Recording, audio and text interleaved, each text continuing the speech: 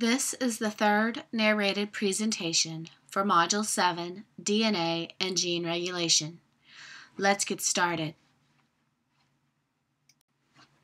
In this portion of the module, we will discuss central dogma of biology, what a mutation is, and the different types of mutations.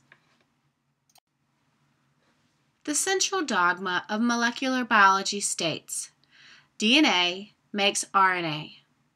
RNA makes protein.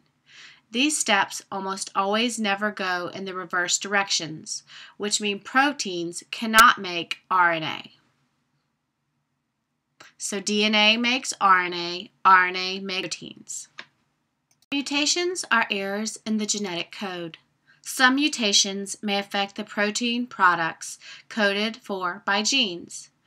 A silent mutation is one that occurs on a DNA molecule that does not affect the protein product.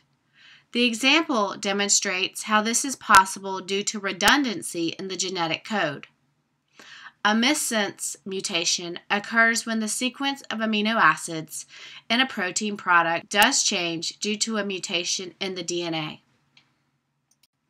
Nonsense mutations are those that produce a protein product that is of different sequence and length.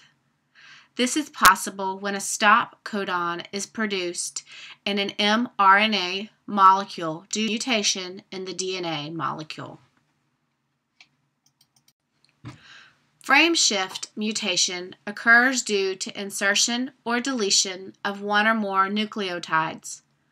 Frame shift mutations produce erroneous protein products that normally are of shorter length due to the creation of stop codons because of the reading frame shift in the mRNA molecule.